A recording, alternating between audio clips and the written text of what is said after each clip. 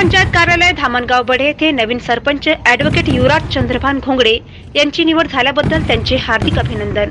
पुढच्या वाटचालीस हार्दिक हार्दिक शुभेच्छा। शुभेच्छुक समस्त घोंगडे परिवार, धामणगाव बडे, युवा मित्र मंडळ तसेच हिंदू मुस्लिम बांधव धामणगाव बडे। धामणगाव बडे सरपंच पदाच्या निवडणुकीमध्ये युवराज घोंगडे विजयी।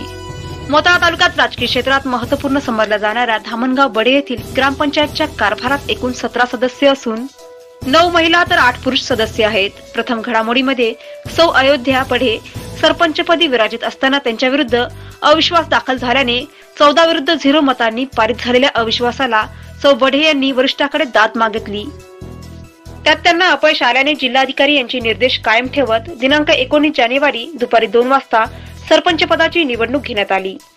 या प्रसंगी सरपंच पदाचे उमेदवारी नाम निर्देशन युवराज चंद्रभान घोंगडे व गजानन सुखदेव घोंगडे यांनी अर्ज भरला असता युवराज चंद्रभान घोंगडे यांना एकूण 9 मते तर गजानन सुखदेव घोंगडे यांना 8 मते मिळाली। उपस्थित निवडणूक अधिकारी यांनी युवराज घोंगडे यांना बहुमत मिळाल्याने कारणानुसार विजयी घोषित केले।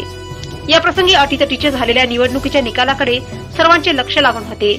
तर या निवडणुकीच्या विजयाने धामणगाव बडेच्या राजकारणाला मोठी कलाटणी व वळण लागणार असून ऑक्टोबर पासून धामणगाव बडेमध्ये चर्चेला उधाण आलेला होता की धामणगाव बडे ग्रामपंचायतचा सरपंच कोण, त्या चर्चेला आज विराम लागलेला आहे।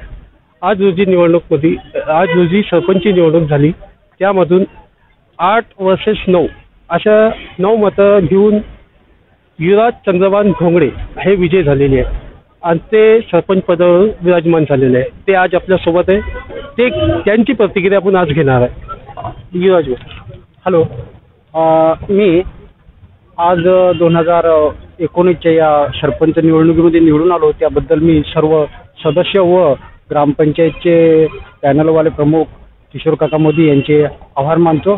तसेच ग्रामपंचायत धामणगाव बडेचे रखडलेले कामे व नवीन काही निधी आणता येईल का ते आणण्याचा मी अहोरात्र प्रयत्न करेल आणि कुठल्याच प्रकारे रात्री 12 वाजता किंवा 1 वाजेला कुठलीही समस्या आली तर माझ्या घराचे दरवाजे सतत उघडे राहतील अशी मी या निवडून आल्याबद्दल ग्वाही देतो आणि गावाचा विकास करण्याचे एक स्वप्न बाळगून हातभार लावेल।